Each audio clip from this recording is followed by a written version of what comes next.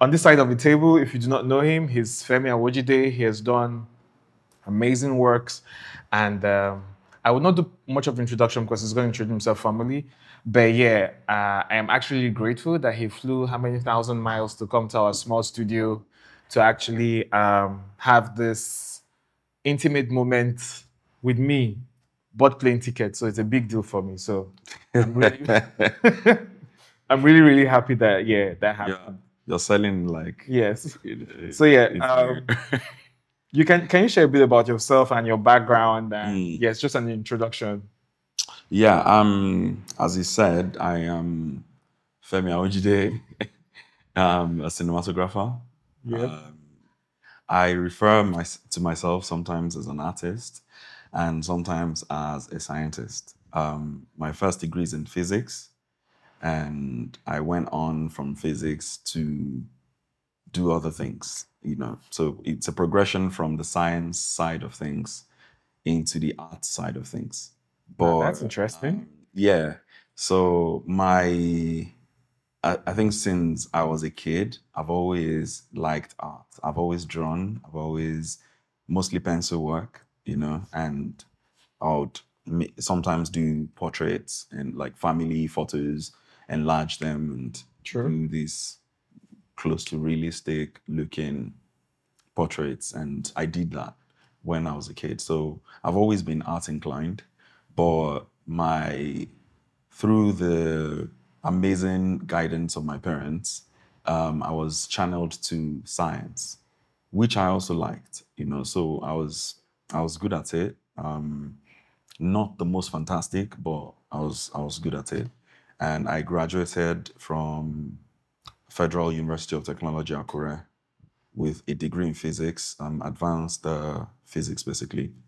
The real course is electronics and solid state physics. Oh, that's interesting. So, yeah, and in that course, we had a lot of dealings with sensors and I think it was like the beginning of like nanotechnology as well and things like that. So we studied things like that. We studied optics. We did experiments in optics and, you know, putting lenses together, Yeah. measuring It's distances. almost like your filmmaking training was doing press up in the background. Yeah, I know. So we're calculating focal lengths and all those things from two lenses and the focal point and focal plane. Yeah. Convex and concave, you know, all those things. So we were doing all that. And that happens to be my favorite subject apart from energy. So I like energy, I liked optics in school. Every other thing like quantum, whatever, and all those things was just Just passing through. You just needed to pass your exams because they were so abstract and we had they're not relatable. Not really relatable. I could understand them to a certain level, but like without being in, for instance, if you go to some advanced school, you probably do some experimentations in the laboratory that would allow you understand those concepts a little bit better. But where we studied, unfortunately, we didn't have access to those things. We didn't even do like PCB, that's printed circuit board printing thing, which is like the circuits for software and I mean for like boards. Like the one which the software controls the hardware. Basically. You can like turn and have like. Yeah, we didn't even make those things because the process actually for that funny is photographic. So you make your drawing, you design your circuit, probably on paper. Sometimes maybe you do the initial sketch on paper. There are softwares that you take it into and do the circuitry out and layout. You do the adjustment so it looks good and it fits like as small as possible. So that's where you have all those wire, like those flat copper thing on circuit boards. So when you do that, there's a photographic process that now takes place. I think it's the silver halide thing as well, which is the same used in like Kodak film stock. And exactly. I'm like, yo. So you do the photography for that, and then you develop it like a film. It's during the development that it turns to the copper you see on the board, you know. So that was like a photographic process. So, but like for Electronics. you know, so instead of I think the silver thing, there's Never the really cover. thought about how they were designed. Yeah. So we did that, you know. So we went through all, but whilst we were being chosen into different places to serve, I was placed in advertising for some reason. And I'd always said in school before we finished that it would be so cool to shoot a TV commercial.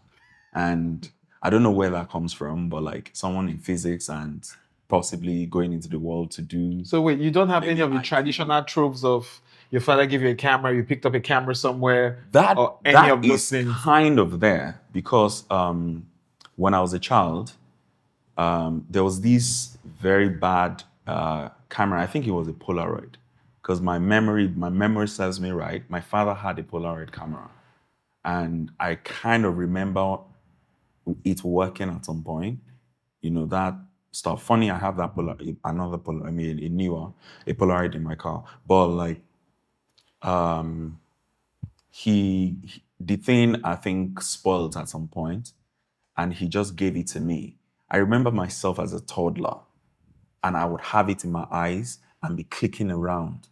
With it. And yeah, you just hear the speed. Like Yes, that yeah, you just hear the speed and you see it blink in there, but it wasn't so doing the anything. picture was in your imagination. So the picture was in my imagination. I remember clearly I was doing that as a kid.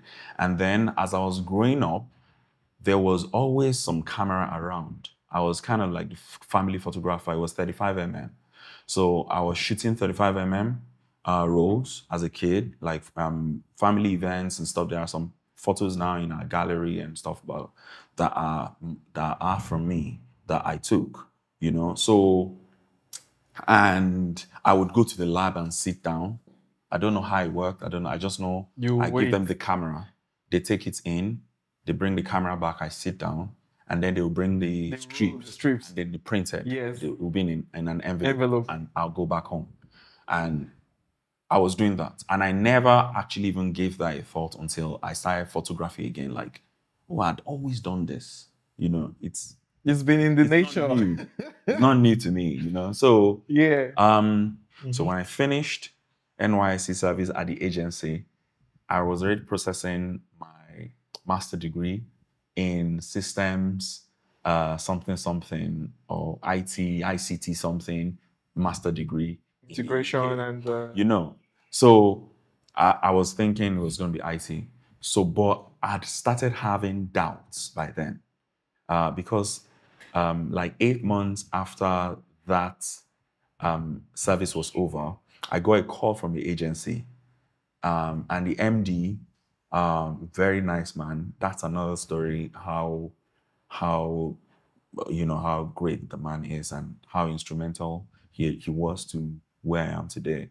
You know, so he called me and he was like, Femi, you always said you wanted to do multimedia. Have you started learning anything by yourself now? By then I'd gone to like left of ICT. I was actually still processing my master degree, but I'd also now gone to learn editing. I'd gone to learn a bit of photo manipulation and all those things. You know, I was doing a bit of that. So I automatically just said, oh, yes. Like, so officially, you are part of the people who never went to any film school of whatsoever sort? No, I never did. So anyway, I go join the agency. He brought me now into multimedia department. So I started filming stuff and very little things. Started doing a bit of 3D. Started doing web development and things like that, you know. And then I convinced that like that IT thing, master degree, I'm not interested anymore. Is it okay for me to go study something else? So what do you want to study? I was in love with post-production by then. And I said, I'd like to do visual effects. And would you get a job when you come back? I said, I think so. I think this is going to be very lucrative. And the industry was quite new. You know, I said, okay. He said, all right. So he agreed and I swapped my application for something that was not too far from IT, was in post-production world, but not too far into art. From film. because I was trying to play safe, like Yes, however it see, goes. yeah. Yes. Okay, so so I got this course where the course was called Advanced Multimedia Designs and 3D Technologies. It was under like computer science or computer engineering department, so it was easy to sell. Like, okay, if it does not work, I'm still in IT. It's a but anyway, whilst doing that course, we would usually film like the red one, giant and genuine lens and all those things. We would usually film, light the space, green screen, things So like somehow that. you already started picking up the blueprints of what you wanted to do because you're like in the front seat. So I'm in the front seat, but usually the filming will be about grab this thing, light it well so it keys well, those kind of things, separate the background from the foreground, and then you go work on the visual effects. So I think I was good enough, maybe not like crazy good, but like I was good enough with the visual effects thing. But I was enjoying the lighting and filming a lot more than I should, So eventually, I finished that. I came back to Nigeria. I started like shooting documentaries for the same agency I left. Wait. freelance. Pause that for a bit. Yeah. How was that for you? Like starting out, because at this point you don't call yourself a DP, but you're like now in the media space. Yeah. So how was it for you trying to like source out those kind of jobs or those kind of creative opportunities? Because some of the difficult conversations for people who are like starting their journeys is literally there's no map in plugging in. Yeah. You get. Yeah. It's just like a wild west. Like Yeah. how was that for your own experience in picking up those small jobs and just how did that go? How did that elevate? Yeah, so I was lucky enough to have worked with the advertising agency. So I knew people in the industry. So when I came back, I knew I was also looking like at the space and I felt, okay, apart from people working very high-end stuff like the TV commercials and stuff, like once it leaves those companies that were coming from South Africa and all those things, I looked at my skill sets and how well I could do certain things at the time. I mean, it was still like early periods. I was like, I can do better than a lot of the people doing it locally. I was like, I'll just put some reel together of some things I could shoot. I'll go to the agencies and people I already know and just tell them that I can shoot that stuff for you. And I was lucky enough to have people who just believed in me and they were just like, yeah, Femi can shoot that. So I was doing like some visual effects stuff for them or like 3D and stuff for them. But on the other hand, I was also shooting things for them. You get? So yeah. so it kind of built up some kind of confidence rapport. It was built and the cost was good. I was dirty cheap, so I was very cheap. Like, yeah, so there was a time I saw like an invoice quoted by another company that I just took a job away from. And I was like, what did I just do? Because it was like times 10 of what I asked for. I was like, I could make that kind of money. You had no clue. And so I was doing that. They won't pay me on time still. They won't, like they were cheating me out of deals. They'll probably go take 10 million from some clients and give me, say, the entire budget is 5 million. And, you're lucky. Agency still has to take something out of it. No, I'm not lucky if the project actually costs 4.5. No, you're lucky. You're right. I had mine worse. Yeah. Oh. You get. Yeah. I had a happy accident someday in an agency that I shall not name. And I saw the billing that was done to the client. The billing was for 15 million. Yeah. I saw how much was on my invoice. My invoice was 750K. Bro, that was it. That was quite similar. That was quite similar. So you're lucky. That's why I say if you had 5, you're blessed. And also like, because at that time, money wasn't ever at the top of my mind. My mind was deliver quality. So most times we spent everything we got on the project because I just wanted to make a point that we could do it and take some of the bigger jobs off the companies that were coming in and like charging everything, to get them done. I was a bit naive about those costing things, but then we delivered what I believed at the time was great, good quality, and you know, and we moved on to other things. So that was basically how I got into the industry, like filming.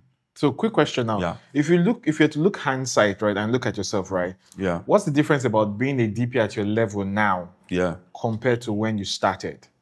The perspective wow. shift. It's massive. It's massive. Because you remember we couldn't even call ourselves DP at some point. True. We couldn't call ourselves cinematographers. We couldn't call ourselves. We didn't even know the difference, first of all. Yes. I remember Googling what is the difference Between a the cinematographer. director of photography and cinematographer, or director of photography versus A cinematographer. Like, and I was like, there were times I was like asking myself, like, can I call myself a DP now? I'm like, is it possible? Am I a DP now, actually? You know, because you felt that imposter syndrome so Heavily. that no, you must have. Now you know, basically, like, you know when you're a DP. Yeah. Like, Because you always facing have to prove yourself. Yeah. You're always like, okay, am I good enough for this conversation? Yeah. Okay, so what's good about that guy's own bit that when if you look at him and you say, okay, yes, he's worth $10,000. What is he doing that I'm yet to actually get to understand? You get, because he must be contributing some level of value. Yeah. And someday you may be lucky to even stumble on one of their set and you're like, okay, I will play the humble and I will serve you coffee just to understudy and learn the process. Yeah. Unfortunately, I didn't do that. I think it was partly ego, and it was partly like response from the people I reached out to. Who, I mean, it happens still. Like, some people reach out to you and you respond to. Some people reach out and you just like, this one's not ready, and you don't respond to, right? So I probably was one of those. And social media also was not like this. You know, it's true. so hand in hand now. Anybody can Talk to anybody, talk to you and stuff. But like back then, like, you reach out to like some people like up there, and they just never respond. And so, and I hate embarrassment. Like my personality, like type, I like want to enter the ground. Like, if I say hello and you don't say hi, you know. In fact, I don't do fanboy. I don't get excited. So how did you develop your own tribe? If you because in this kind of with your personality and what you've said, right? It's just proper to say that surviving in this kind of world means that you had to develop a tribe of people who would really understand you. Yeah. Who you could band together and be like, okay, can we do this for next for nothing? Because we are trying to like let's use the fish to hunt the whale. You get, and we all agree and like, okay, we are with one mind, and we're going to go about this. You get, and when you look at that kind of mindset, how much of that would you say attributed to escalating your journey forward?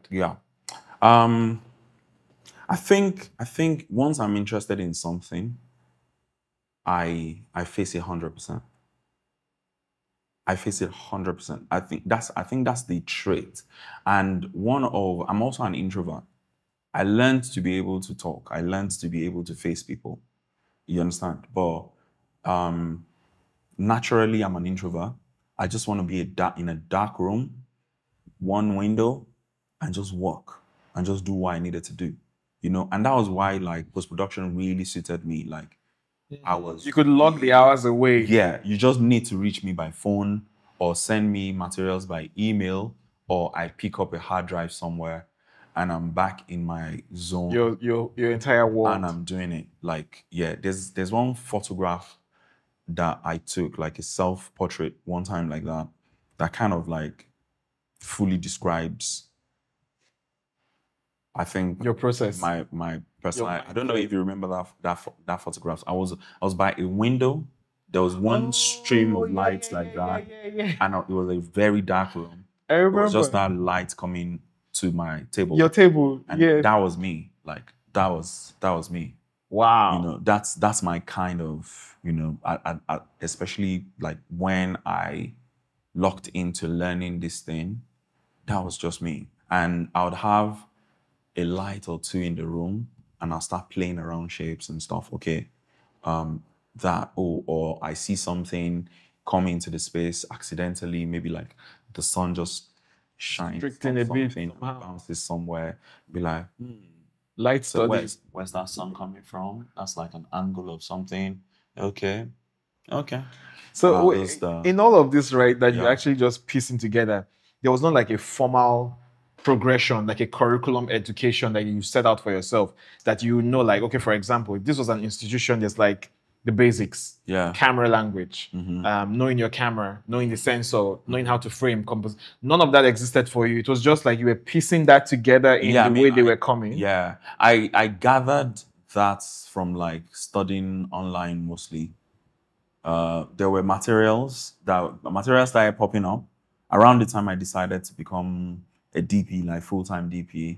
Materials started popping up online that were helpful. Before it was really hard to find. Was this the time Shane sprung up? Shane, yeah, I think we met on Shane. Yes, we did. Shane, how about like a lot of DPs our era actually grew out From of Shane. Shane. And you know, I was discussing with another friend of ours who like was from the same world, and some weeks ago, like, nah, Shane Credits to literally you, Shane. changed. Like Yeah, credits to you. credits, like Shane changed our lives, you know. True. Around the time when we're asking the question, what is filmic? Yes. What is cinematic? What is cinematic? What is filmic? Some of the people will tell you grains. When you add You're grain, like, why they would I sold do us that? like different things. You buy grains, grayscale gorilla. Or Yes, something. yes, yes, You yes. buy grains, you buy this, you buy that, and be like, still not there. No, it's still not doesn't looking look in. like that guy's one. Like, what did they do? And then Shane was like, it's all light. Yes. All light. And then Shane was breaking down process. And That was like I remember emailing Shane after I watched Act of Valor. This was after they released the fight, and I emailed him on LinkedIn like, "Hey Shane, would it be possible to like mentor under you?" And I was like, "There's no chance this guy is gonna respond." he I responded think to me as well. I sent an email to him as well. Oh shit, he did. Yeah, he was like, I was shocked. I'm like, an ASC is responding to what? Yeah. And he wasn't taking money. No, he wasn't. Because people like to forget that time when Yes. he was releasing Because he was things like, for free. I'm starting up a close inner circle. Yeah. Right? No, that was even later. That was later after the He was articles. releasing Articles, remember? a lot of these blog things. posts on for free. the Harvard this Shane Harvard Visuals. Visuals. He had like a blog where he was like going through all the films and doing the breakdowns.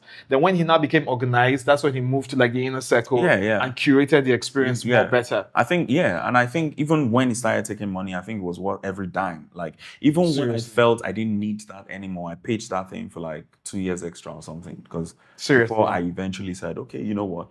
We can walk on our feet now. Yeah, I think I've graduated from this. But like I think that was the most structured part of my of your journey, early learning.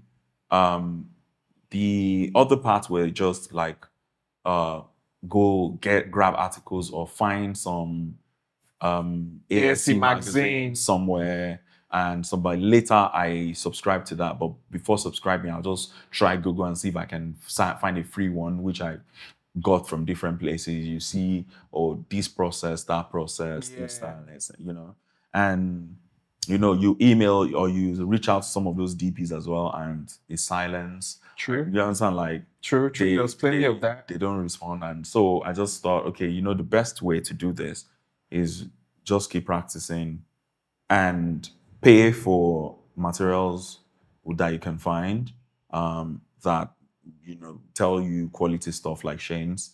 And some other blogs like Tim Palmer, you remember? Tim Palmer? Yes. Yeah, whom I actually met him.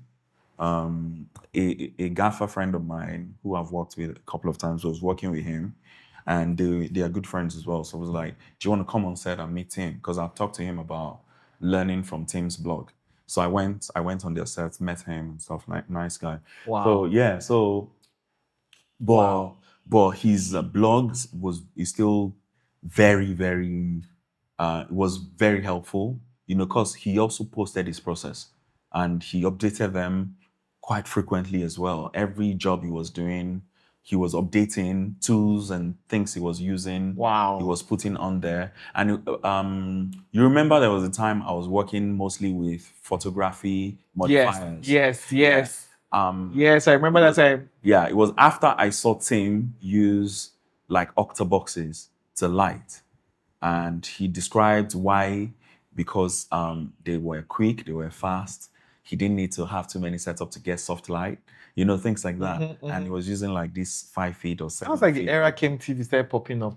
Yeah. So, yeah, just picked bits and pieces from different quick places. question Yeah. though. As you were growing, was there not like a challenge of being the smartest guy in the room, knowing that film is like a village, and sometimes some of the materials and mediums you've been exposed to on set and on the field, some of the guys or the crews you may be working with may not yet be that. No. And there's like the burden of re-education and like looking for the willing minds to like, I don't know, surround yourself to be able to create your own miniature ecosystem. How could you handle that learning curve and your own growth of progression? Because largely of what you do is influenced by them. Yeah. You get It's influenced by them, but I think if you're trying to be a cinematographer remotely, I mean remotely in the sense of the fact that we didn't have there were some guys that were already like doing big stuff, like at the time, that you look at and be like, oh wow, they're working on some big stuff, but like I don't even really think they were getting the opportunities they deserved at the time, or that they could be doing. But what usually happened was you just force people to work in a certain way, or you force, for instance, the crew you mentioned to do things. I've been on set and Gaffer told me we don't do it that way, and he was refusing to do what I was asking for. It was like, no, we don't do it that way. I'm just like, that's how I want to do it. And it was like, smacking like this boy, this fresh guy doesn't know what he's talking about. So it's almost like the context of your... So they were used to a certain way and they would force you into that way. Or like they frustrate you by wasting your time till you say, okay, carry on. Just do yourself. So we can move, because you're spending money, you don't have tomorrow, like limited resources and all. And they just force you to, so it was frustrating at first, but once you saw a couple of people who saw that, okay, I think you're trying to do things a little bit differently, and they were happy to tag along, they would support. They would work with you, or at least take direction for how you want things placed, how you want things diffused, how you want, and it happens at all levels. Like even at this level, there are times I'm explaining something to, for instance, a gaffer, and they're saying the way they want to do it, or like they're trying to force how they want to do it. Or you get on set and they tell you, yeah, that initial idea, which I already spotted they're not cool with, they tell you, yeah, so because we're running out of time, yeah, it would take a long time to set up. Let's go the other way.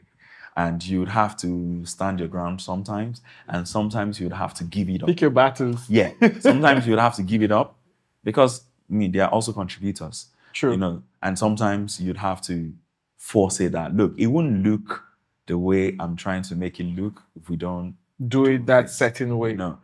Yeah. So especially when it comes to things like lighting for like a lot of people like to refer to lighting black skin tones, there are certain things, interesting subject. there are certain things you do that complement a darker skin tone than a Caucasian or lighter skin tones. And some people are only used to working with Caucasian skin tones, for instance, and they tell you what's the difference between using this light and that light, or just want to tell you your process is going to take a longer time and doesn't seem like we have that time. But you're not going to get the shape on the face that you were looking for or you wanted if you go by a certain way, So you just force it, and eventually they see the image and they come back to you and be like, you were right.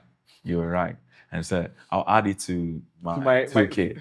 Like, you were right. And sometimes it's the other way. You say this and they say, look, there was something I did some time ago. Would you like to try that? Be like, oh yeah, definitely. Because, and that's one of the reasons also why it's better to work with very People like who are more ahead of you. experienced people in terms of work and the portfolio. You as a leader in the position of being a director of photography or a cinematographer, how do you balance the closed and open words of crewing up with very experienced people and crewing up with green people that are like passion oriented? Yeah, I think both should be mixed. Because on one hand, you don't want to mess around with clients' work. Client doesn't a lot of times don't care about someone's green, someone's experience. They only care about Their what outputs because that's what they've paid for. output. Now, who can get the job done best is usually your first concern as a DP. So, I mean, that's why you've got like heads of departments, and then things go down from there. Like you have hierarchy. So if you're gonna go with a gaffer, I think it makes sense to go with an experienced person. And then people under the gaffer can be from various experiences. For instance, you have a spark who, I mean, you're hiring a spark. You can't go for an inexperienced person because of the kind of dangers that may come with that. At that You have level. to hire. But like the spark may have an assistant who's more green and learning under them, or like the gaffer might have An understudy that's a lot more green. who's more green, and also like in general, that's why you have roles like the runner roles and The production assistant. production assistants. Like it's usually like a place for people to come in and learn and work their way upwards, or like the lower AC roles that don't really impact on the quality of the image, but like can be easier to learn and to step into. So those roles you can bring in like greener people to start being on set, to start learning and start contributing and hopefully make money as well. But the job comes first, unfortunately. So speaking of when you just said make money as well, before I dive into your work proper, right? What's your take on the concept of work for free? Work for free. I mean, it's never ideal. It's never ideal, but like I think we've all been through different phases of this career, and I think those phases shaped us, right? And some of those things you may never be able to get on if you weren't Open yourself or open to like those kind of some of those roles, just like there are a couple of people that I'm trying to push into the industry now that I see that, oh, they could do well in this role, in that role. And the question would usually be, are you willing to go there and just be on set? They won't pay you for this one, but like you meet people, you start seeing how things are done, and hopefully by the time you go a couple of times, you come in. So I think it depends on the individual. On the producer end of things, if I were, I still wouldn't make someone work on set without giving them something. I wouldn't. But I understand why that may be a thing. And I understand why it's necessary for young creatives to just jump at some of those opportunities as well to go do. But for a professional to be called to come work for free, and maybe not your friends group, like maybe like you guys you just have this passion project that you want to do. I mean, which like balancing the creative versus the bill-paying job. like a proper professional, you're being called to come and work on a job, on a project that is paid for and for free, I think is a bit the edge. yeah, I think a bit, yeah. I think it's a bit wild. So I was going through a couple of your works, and I was really astounded by the documentary you did for the cloud Kia Soundspace job. The sound, yes, that entire documentary, right? A source of inspiration.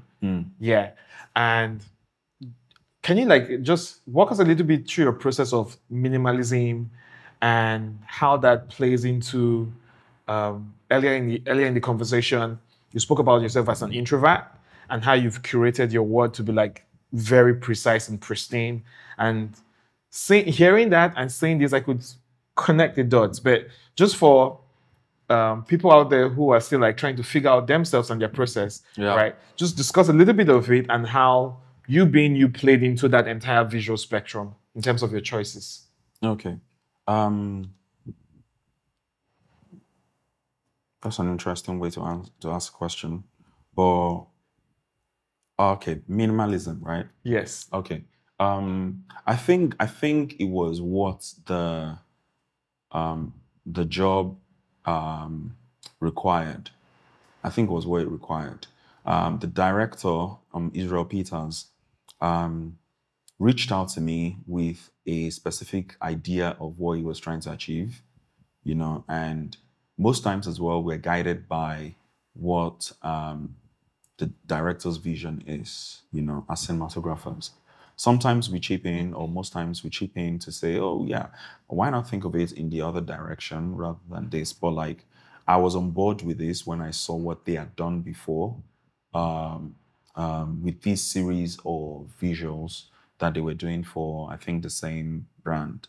So when he shared the mood board and things like that and where they were trying to take things, yeah, I just looked at what we could do to get that story told visually, like how we're going to frame, what would be in our background. So does that play into like your choice of your kits, or yes, you know, sometimes there's like this whole what you're comfortable with. I want this, I want that, I want this, like your repertoire. You get, and maybe you now look at this, you're not like, maybe I should just surrender and let go of all of this and like. So there's an element of that because we had two parts to the documentary work.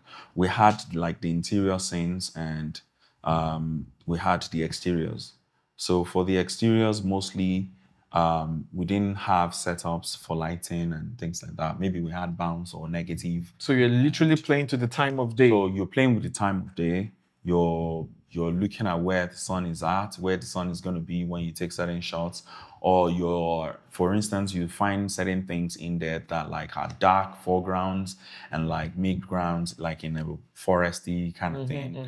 And it's majorly you just saying, okay, you know what, if we stand close to this, there's that blanket of cloud coming in there, that's your key. If you move a little bit close to this, the forest is here, and it's darker, your neg. and that's your neg. And then you find that angle to film, so it looks like you've actually lit, you know, whereas if you had gone on the other side, it would have looked totally different. Flat, yeah. You know, so those are the things we were doing. We're looking for like shades and light. So shoot into hot background or something and keep the person in the dark.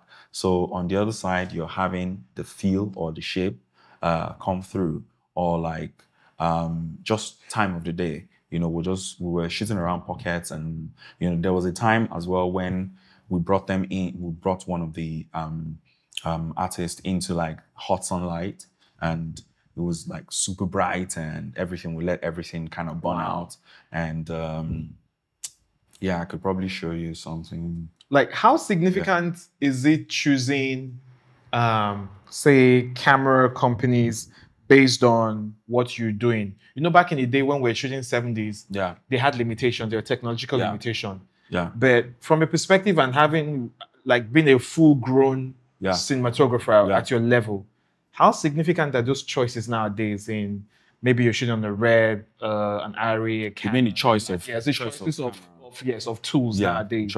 Because there's this conversation, back in the day, there was a conversation that was valid based on technological limitations that we could spot gaps. Is that a thing? or you're not like more into yourself as the artist, and it's just now like more about you because technology has gotten so better that you could paint with almost any brush. Yeah. How's that working for you? I think it's more about the artist. I'm a strong believer of that. I think you could tell your story with any of the top digital formats out there, for instance, and they'll maybe not exactly look the same, but you get what you're looking for. I think the more important thing to learn and to focus on is your lighting.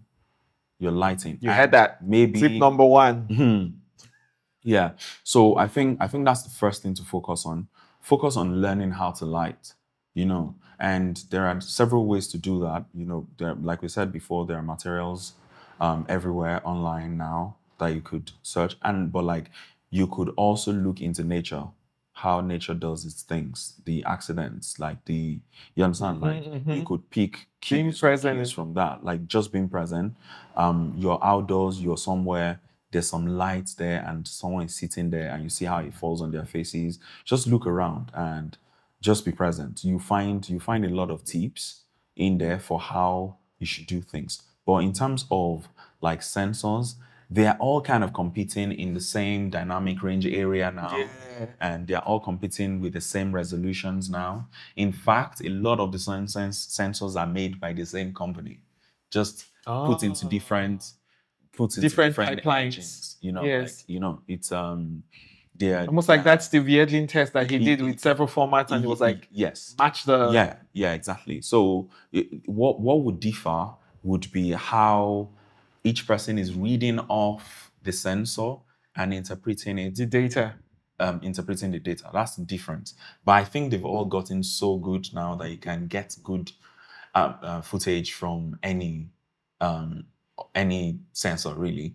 And one of the things I usually tell people is, until you can tell me for a fact, apart from like film formats, which is also now becoming confusing. Oh, we will get there. Which is also becoming so confusing now because there are ways now to grade. To come very close. Come really close to this thing. So you can't actually justify or maybe you can justify, but like you can't actually really tell the difference. True. If it's well done, if it's properly done. But like you have until you can tell me by just looking at a scene and say, oh, that's a Rialto, or a Venice, or that's a Alexa LF, or that's a red. True. It's not possible. Raptor.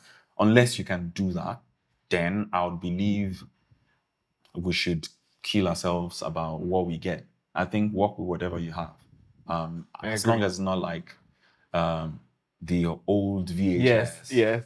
And that still has its place if it leans to the story. It has its place. Because I actually saw a film recently by director Tomisin Adekpetu and shot by Olan actually. And they used the old VHS tape. And the footage looks so dirty, but it has this nostalgia, because the story also had to do with like going back home, like someone in the UK who's lived their lives out in the UK and now coming back home. And the footage felt like home for some reason. Like it felt so familiar. So familiar, like with what you knew. Or if you go into your dad's wardrobe and took out the VHS of Old Party that you recorded, and that was what they were trying to get. Wow. And you understand? So I think that's what matters. Like, what's the purpose? What's your story? Does the medium support what you're trying to pass on to viewers? If it does, go ahead and use. I'm really super excited that you said that, because it leads me to your next work that's called Chasing the Night. Damn, that was beautiful. Like, thank you. Like you were true and through that work. Like, thank you. First of all, how did that happen? Okay. Second, because it's a series of questions, because I have like questions that I'm really excited about. How did you come about that floating camera language? It's almost like that it is never ending. It is searching. Just how did you get to that level of expression? Like how did this all happen that you got to like, okay, this will be my kid, this will be our visual language. Yeah. This is how I will complement the director's story. Because I know you may have received it as a script that you ingested, and the director will probably give you his input. But how did you arrive at that level of inspiration to like execute in the way you deliver that? Okay. Let me think for a bit. I was really stoked when I saw it. Yeah. Like it was so damn good. Yeah. I think the first question, how did it come about? Yeah. I think I'll start with that. And so the director, Abraham Adeyemi, and Abiola Rufai Awojide, who happens to be my wife, and the producer, they've been working on certain visuals over the years and stuff, and they wanted to do this particular one. And most of, because I think things, maybe, I don't know for what reason, maybe funding or something, like dates shifted, and the initial DP that was supposed to shoot couldn't. And eventually they came to me and was like, are you happy to shoot it? And I was like, oh yeah, definitely. Why not? And why not? And so I think the story was nice and was great, and had fantastic actors attached to it. Oh yeah, Like, there was. and who doesn't want to light and shoot beautiful people, right? And a beautiful story. So I totally agreed and jumped on board the idea.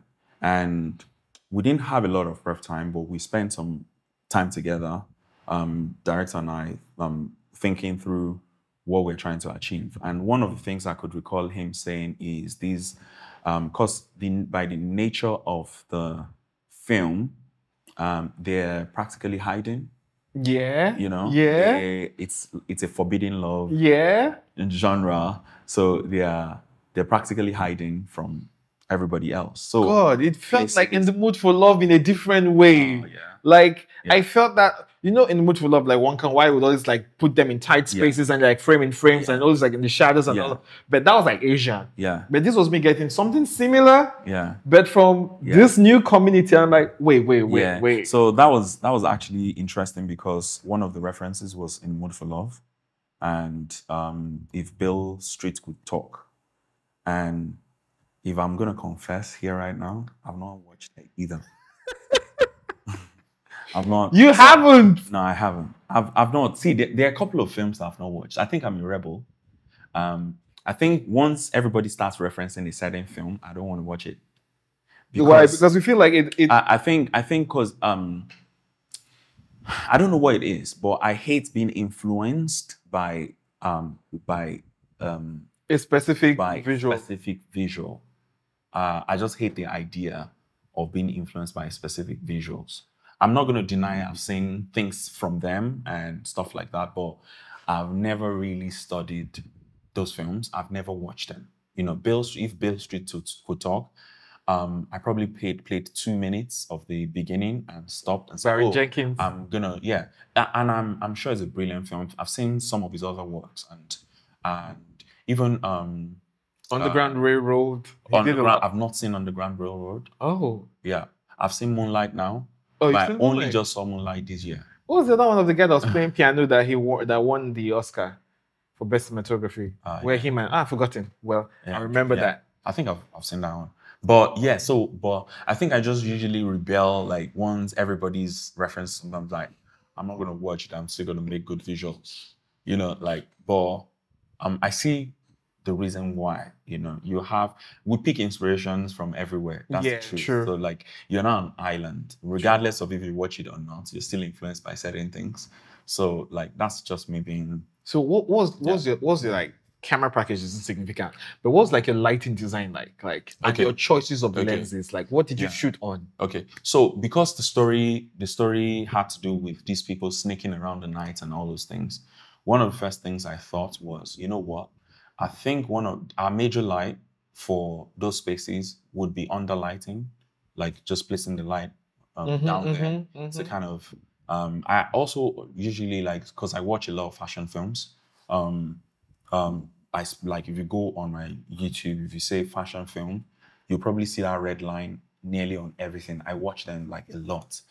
And one of the things I like about fashion photography is that they don't run from that edge, the light. That comes in the nose. Yes. Like, especially when the actor or talent has a beautiful facial shape, like that nose Shadow, thing that curve. under, like, or the eyes, or the light in the eyes, like just coming slightly from under, and all those things has always been so attractive to me. And I felt, you know what, if you're sneaking around these places, I wouldn't like a top light, because they literally would want to sit around the darkest of the spots as well. Nothing so Nothing lit, coming in. nothing coming Yes. in, but maybe like a table lantern or table lamp will be there, you know, and that would be our motivation for the What's light. coming from the So most of my lighting was built from down to come into scene, and then I just wrap it up a little bit on the sides, and Wow. that was how we are. But nothing really coming from up. If you look at Wow. most of them, except in the scene where they had a group and they were all talking in the group, like in very yes, colorful yes. scene. Like What that. lenses did you use though? Because So it had we- this Yeah, this interesting quality that Yeah. I couldn't place my hand on. yeah, Almost like split vein between vintage and very clinically clean. yeah. I think that's a good way to describe what the lenses were, and it's from Panavision. It's Panavision Ultra Primes. Oh. I think the Mark twos or three or something, and they were like crazy, crazy beautiful, you know. And God. the thing about them also is they don't really match. Different focal lengths don't really match. For instance, you'd see, I think was it on a 50 or something, you have a 1.1, and on the 24 you have some crazy wide 24 wide aperture 24, you know, different things like that. And they were different characters. Yes, exactly. But the thing that kind of ties all of them together was that they weren't sharp at all. Yes, they were not. Especially because we're also shooting wide open. Yeah.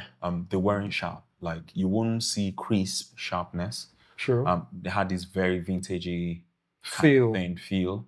And I really loved working on those on the Alexa Mini, which was what we used for that. Wow. But, So this brings me to a different question. How do you balance working with tools you've never worked before? So at your level, right? You could look at the project and maybe you've never worked on a technocrane before, and you're like, I think this would be like a tech. How do you get to stand in that confidence to say, okay, I am shifting out of my comfort zone. There's a 50-50 chance I may fall on my face, but my gut tells me that's the gut call to make. Yeah. How do you get to do that? I mean, a lot of times as well, maybe because of prep and the kind of team you have around you, because you're not the one to mount the technocrane, really. You know what it does, you know what you're trying to achieve, you know that's the only thing, possibly, the only thing that can achieve what you want to achieve. And you talk to the professionals who would have your back. Do you get to go to rental houses and just test on your free time? Yes, I do that. So you have those relationships that allow Yes, those you have conversations. you have those relationships, and you just go in and be like, I have this idea and I would like to test it out. And be like, yeah, we're free on so dates, our rooms are free, come in. And then they bring everything out for you, and sometimes even help you set up. And Wow. And they just support you. And a lot of times, even like sometimes you're not even hiring a lot from them, or like you've not even hired from them, but they're always welcome. I mean, they're always welcoming, you know, for you to come in and test and do stuff. Also build a relationship with them. So Wow. it's easier that way. Because the industry is quite big as well. So your tools won't go out all the time, because there are also a lot of Other people that's also doing the companies. same So thing. sometimes the tools will be there, and sometimes some of these lenses, especially like with Panavision and things like that, or places like that, you have lenses they built for Kubrick or whoever. It's just lying on the shelf. That's just there in the shelf, and someone just discovers it and says, I read about this. Do you still have it? Oh, yes, we do. And they maintain them so well. It's not because it's in a shelf, it's gathered Dust and fungi or whatever. Like they are well maintained, and you just go there and be like, can I try that? Like, is it? They say, yeah, it's available. And you go try, you know? And yeah, if you like it, you use it for a project. Speaking from the perspective of where you are in your career, right? Let's bring it home. Where do you think are the stop gaps in our industry that we may need to breach, whether it be skill gap or um, exposure to deliberate intent to actually move in a certain way that would move the entire culture of the industry forward? Yeah. Right. And how do you think we can bridge gap? Because yes, you were from here, Yeah. and your journey has led you to a different perspective and place whereby you've been able to experience different, and you'll be able to tell, you can tell the gaps that's between the two cultures. Yeah. You get. So if you're supposed to like stay in an optimization role, what would you suggest as like possible path forward that can help the Nigerian cinematography industry move like a tad step better than yesterday? Yeah. I think what I would suggest would be first education. I think we need to have, I think the government by now should see that this industry is helping a lot of people. This industry is feeding a lot of people, and this industry is bringing a lot of money into the economy. And this is all with little To nothing. to no help. You understand? People have literally built these things off their back. I remember you buy stuff and you bring stuff in. Yeah. Like the breakneck tax you pay on bringing tools in at all was what discouraged me from buying anything else. Like it's like you're paying 20 something. Is it 21? Oh Jesus, it's not more. Oh, it was they've increased it like they increased tax by 100%. They increased duty by 100. I think duty is like 150%. Yeah, they're literally killing people. Because to get like Yeah. for a fact, this 1290s was the biggest shock I had in my life. When I got the news like my light has arrived, it was great. But when I saw the tax that the duty clearing, I was like, what? It's not cool. It's not. Now we can't make these things here because the government also has not put things in place for the like manufacturing. No, you understand? Yeah. So we can't even make these things here, but we're bringing these things in. The industry is feeding so many people. I think there needs to be data for how many people are actually working on set in Nigeria every day. That would be an interesting data to collect. I was on a set yesterday to visit a friend, and I only knew like 3 people on that set. Wow. And it's a full feature, like they were doing a feature, like people who've been working. Like I only know 3 people. The shoot I had a couple of nights ago, met some guy who I was meeting for the first time as well. And I was like, I've only recently heard about you. He was talking to me, and I was like, well, it's a small industry, but it's also a big place. You know, there's a lot of professionals working. You know, how many DPs were in Nigeria before I left, and how many DPs are working there right now? Like space of 2 years, you have people who are working on some of the biggest stuff you've seen. True. You know, True. like, and like you see a lot of young people absorbed from universities, absorbed from no education, absorbed from nothing into the industry. That's an industry taking people off the streets, you know, to put something on their tables.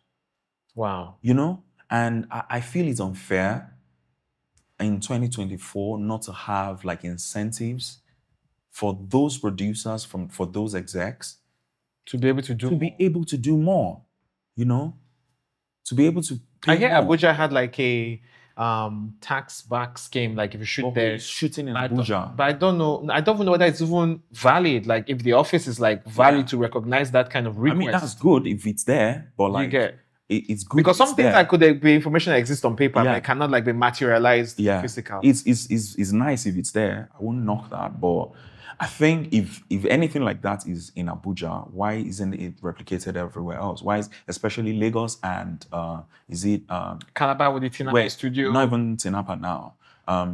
Where in the East is popular for filmmaking? Asaba. Why are things like that not replicated? People are still like suffering. You understand? I don't really want to go too much into politics of things. So I would have 2 questions for you to round this up. One is, how do you maintain work-life balance as you grow, balancing the creative jobs versus the bill-paying jobs versus your time with your family and all of that? And number 2, if you had to look back at yourself, right? What would you tell your younger self, to anybody who's coming up that also may find themselves on this your path? What would be the best advice you give them that will set them up for success? Okay.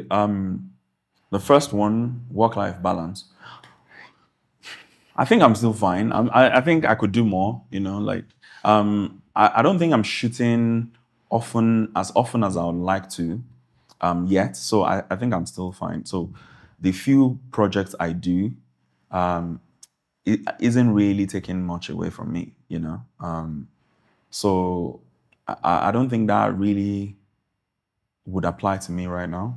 If I was shooting like So you're ready to like go the rabbit hole. No, yeah, exactly. So if I was shooting like every week or doing something major every single month, then I'll be like, yeah, you find a way to, But I mean, I think what I would like to do more, especially with my wife, is travel. Maybe because she's busy as well, she's a producer. So maybe when we get that time, maybe just travel and experience new places and stuff to relax, because we don't get to rest. Even if we're not working, we're working, if you know what I mean. Always researching something or next. It's always prep. You're good as the next. Yeah, exactly. You're prepping for the next thing and all those things. So it might be nice to, I mean, the only time would usually maybe not be working is when we go somewhere.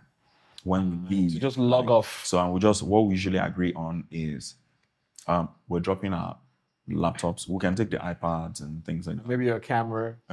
Yeah, even the last trip we went, I dropped my cameras. I only went with the Polaroid. Wow. And I went with 16 shots. So they had to count. Yeah, they had to count, and it was for us. Like it wasn't for landscape or anything. And every other thing will be on my phone. So that, number one, I'm not traveling for photography. I could easily get absorbed in that. I travel by myself. If I'm traveling by myself, I travel with nothing less than 4 cameras, like 16mm, 35. Which one? The K3 or the bullets? Either the K3 or the bullets. I decide which one either. I saw something you recently shot that was on film, though. That was really interesting and beautiful. Yeah. So I shot that partly here and finished it over there. Yeah. So I would usually just travel with some sort of either analog or digital. I've got a Polaroid with me right now. Got a 35mm. Got an R5 Canon. I've got my phone. Wow, that's a lot of cameras on one trip. Wow. So it could easily take over. So when we're going together, what I've decided to do, and she conveniently agreed, is to drop all my cameras, and I go with my mobile phone, and maybe now a Polaroid. Maybe other times, maybe I'll take just the 35mm tool of choice. And wow. So if you're supposed to like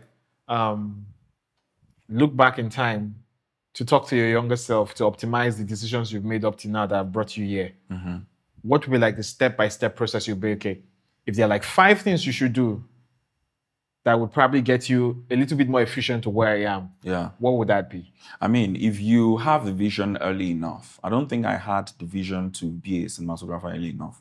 My journey is a little bit different, right? But if you have the vision early enough, get to it as quickly as possible.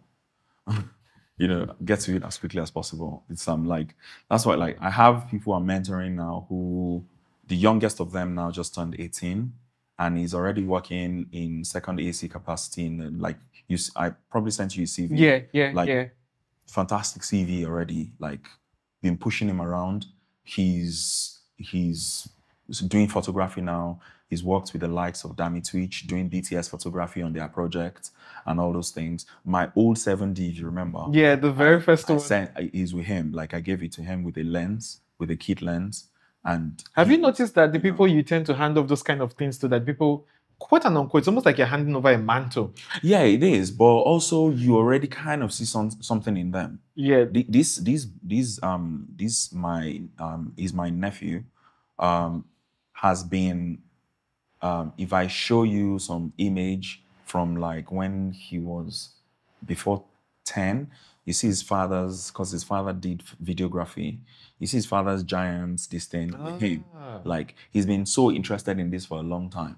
And I felt, you know what, instead of this guy going to do computer science, which, you understand? Or work in a bank. Again, because I'm seeing myself, which comes back to the question, is like going to study computer science and do it for 5 years and this, and then coming back out and then realizing that, oh, I'm actually going to be a DP. You know, I think that, yeah, I think you could as well start now and then channel a couple of years into experience and then go for your study as a cinematographer.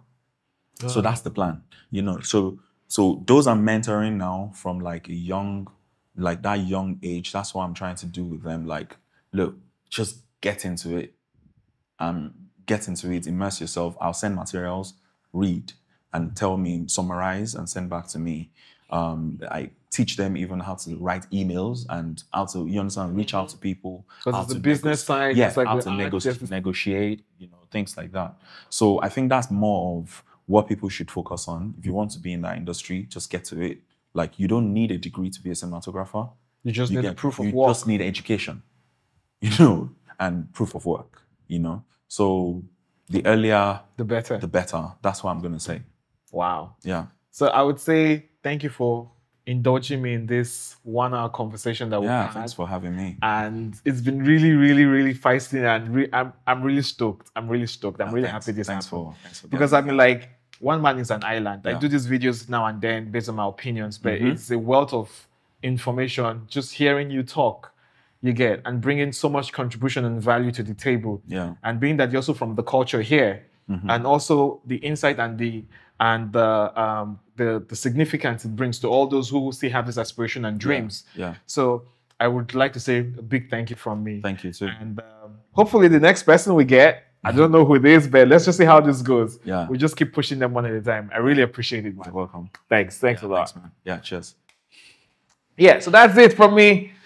Until next time, as I say, improvise, adapt, and overcome. Thank you. Peace out.